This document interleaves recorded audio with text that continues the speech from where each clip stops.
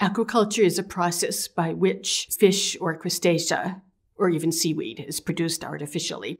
And in conducting aquaculture, it is necessary to control the quality of the water being used in the process. For every species, the needs are different, but it's the oceanic equivalent of agriculture. First step in aquaculture is called seed production, and that means obtaining juvenile fish or juvenile shrimp, little babies, that we will use to grow to market size. And so there has to be a hatchery, and the people conducting the hatchery operations need to understand what the juveniles eat, what kind of water quality they need, and what other environmental factors need to be controlled, such as light, the length of the day length, salinity, even water pressure in some cases.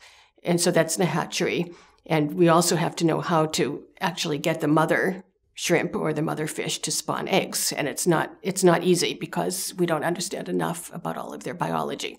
But that's the first step, and that's called seed production. And the next phase of aquaculture is that juveniles that have reached a certain size are put in a small pen or enclosed area and grown up to the next stage.